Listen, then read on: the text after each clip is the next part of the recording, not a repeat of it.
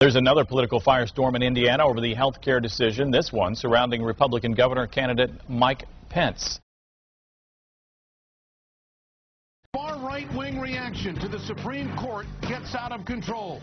Congressman Mike Pence of Indiana compares today's ruling to 9/11. Pence made the original remarks while speaking with other Republicans in the U.S. House during a closed-door meeting yesterday. Pence never directly acknowledged during the teleconference that he'd referenced September 11th, but two people who attended the meeting said he likened the ruling to the terrorist attacks. He has declined to explain exactly what he said, but called it a thoughtless and unfortunate statement. Let me just say my remarks at the Republican conference following the Supreme Court decision were thoughtless.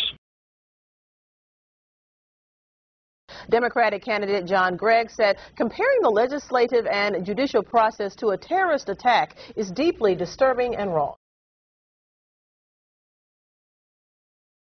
Democrat John Gregg pounced. He said the Pence comment is disturbing and wrong. Evidence, he said, that Pence doesn't have the temperament or judgment Indiana needs.